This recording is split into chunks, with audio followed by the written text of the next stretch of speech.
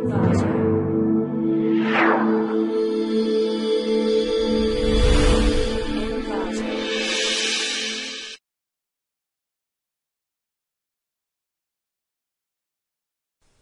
to ClickMyProject.com. The project title is Efficient Audit Service Outsourcing for Data Integrity in Clouds. Let's see the abstract. In this project, the system addresses the construction of an interactive PDP protocol to prevent the prevalence of prover and the leakage of verified data. The system provides an efficient and secure cryptographic integrity audit scheme for public auditability. This scheme retains the soundness property and zero knowledge property of proof in system. The system proposes an efficient approach based on the probabilistic queries and periodic version for improving the performance. In existing system, the system used traditional cryptographic techniques for data integrity and availability. These techniques were based on the hash function and signature schemes, but it cannot work on the outsourced data with a local copy of data. In addition, it is not practically solution for data validation by downloading them due to the expensive transaction, especially for large size files. The disadvantages is the probability of cloud data is subjected to district due to the survival of hardware and software collapse and human mistakes. Data is not in an encrypted format. Group ring key generation not used in the existing proposal. It behaves unfaithfully toward the cloud user. It cannot work on the outsourced data without a local copy of our proposed system. The system proposes an architecture of audit service outsourcing for verifying the integrity of outsourced storage in clouds. This architecture, based on the cryptographic verification protocol, does not need to trust in a storage service provider. This proposed method is focused on the efficient audit service for outsourced data in clouds, as well as optimizing for high performance in audit. Its main advantages is this scheme improves the efficiency of verification. It has a high performance, trusted computing attempts, another potential alternative access to achieve the design aspiring of other mechanism. There is sufficient enough to succeed for readers to approach the design of this mechanism. Let's see the data flow diagram of this project. In this, the first category goes to owner. This original user creates and shares the data with other users in the group through the cloud. Both the original user and group users are able to access, download, and modify shared data. Shared data is further divided into number of blocks. A user can modify a block in shared data by performing an insert, delete, or update operation on the block.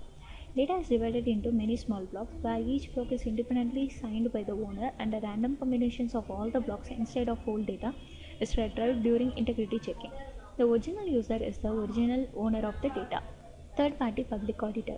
A public verifier cloud to be used data user who would like to utilize the owner data via the cloud, or a third party auditor who can provide export integrity checking services. Private providers are not the real owners of the data, and they are not authorized to edit, view, or delete the data. Many systems were introduced to prove the ownership of the data, such as or to verify that the data was not tampered with or deleted by proving its integrity. The user easily uploads the encrypted data to the clouds. The ring key for each file uploaded by the user is generated automatically. After that, the user knows this member ring key for the data access to others. By data outsourcing, users can be relieved from the burden of local data storage and maintenance. The benefits of their own there to be exceed various motivations for cloud service provider to behave unfaithfully towards the cloud service regarding the status of this outsourced data. Encrypt and decrypt. Public-private encryption schemes are schemes that use two different keys for data encryption and decryption. The user first generates a private key that should be kept secret and a public key which is released to the user. Any key that was decrypted by the public key only can be decrypted by the private key, and vice versa.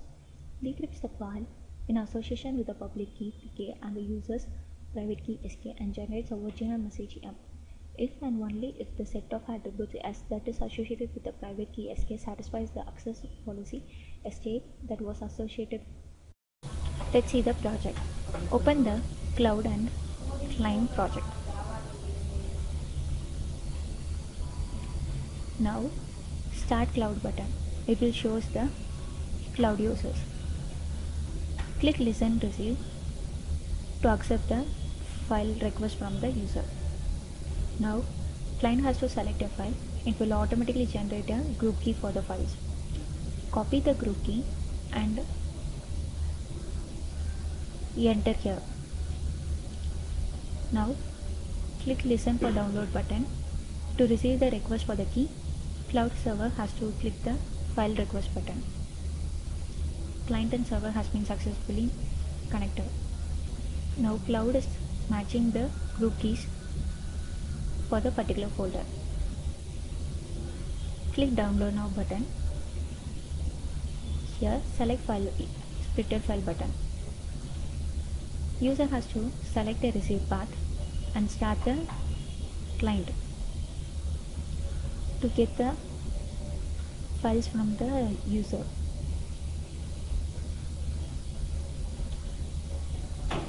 Here choose a file to send to the user. I am choosing a image file to send to the user. The file has been successfully transferred. Now click details button to know the details from the cloud to the user. Click info button to know the cloud status. Now open the file monitoring source code. Click monitor button. Now choose a cloud storage files. This monitoring will do where there is an action performing for renaming the files or inserted or deleted the files to detect it. Now click auditing button. To know the upload audit, click this one. To know the download audit, click this one. It will show the audit list. Now click cloud audit button. How many files are deleted? It will shown here. The rename files will be shown here. The total number of upload files is 37 and the denied file is 10 and the viewed denied file is this one. It will display in here. The total number of download files is here and the modified file of the cloud and the modified files will be displayed here. From this the project gets over. Thank you.